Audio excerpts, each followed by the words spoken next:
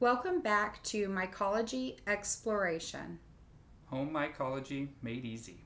I am the wife, And I'm the husband. and in this video, we're going to share with you easy ways to get started with agar. Agar for beginners. Agar mycology is a technique that allows the cultivator the ability to grow out mycelium with the least possibility of contamination while achieving the best possible genetics. Mushroom spores are inherently dirty, so utilizing agar techniques allows the user to clean out any contamination before moving on to the next step of grain spawning. Agar is derived directly from red kelp and is used as a vegan substitute for gelling and thickening various types of cuisine. It is also used as a thickening agent for the cultivation of molds, bacteria, and fungi in laboratories across the world, which make it the perfect ingredient for home mycology exploration. Pre-mixed agar recipes are a great way to begin your agar journey. It takes out any guesswork while you're learning to make your own. MEA, or malt extract agar, is a great place to start. There are many different recipes for agar that are utilized for many different reasons. Cloning is the transfer of organic materials directly from the cap or stem of the mushroom to a Petri dish for the purposes of creating duplicate mushrooms of the best fruits you've already grown. Through multiple transfers, you can produce very bountiful flushes. The heated stir plate and infrared thermometer are not vital.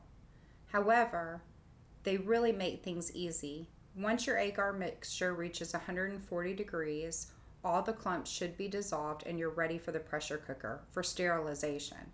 We've got a video on this if you want to check it out. The golden rule is to pressure cook at 15 psi for 15 minutes. In our Instant Pot, it fluctuates between 13 and 15 psi, therefore we cook for 30 minutes. Once it's reached room temperature after pressure cooking and sterilization, you're ready to pour into your Petri dishes. Our recipe calls for 25 grams of agar mixture to create 500 milliliters of agar to pour into 30 Petri dishes that are 90 millimeters. You want to make sure to not overfill the dish and let them cool completely. We use a sterile air box to pour our agar for transfers and for cloning. Make sure to check out our sanitation and sterilization video. We've also got a video coming on how to make that alcohol lamp you see. We love parafilm. It is worth the time, energy, and money to keep everything sterile after you've transferred or done your cloning.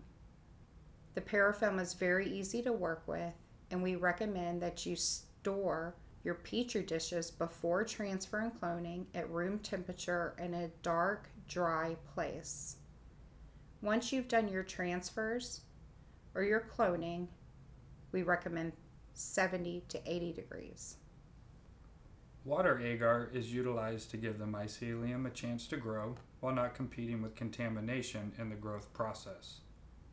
It allows the mycelium the time to stretch and find nutrients. We will be sharing with you water agar and different agar recipes, so make sure to ring the bell. Make sure you've already subscribed so that you're notified when we have new videos for you. Hit the like button and we'll see you next time.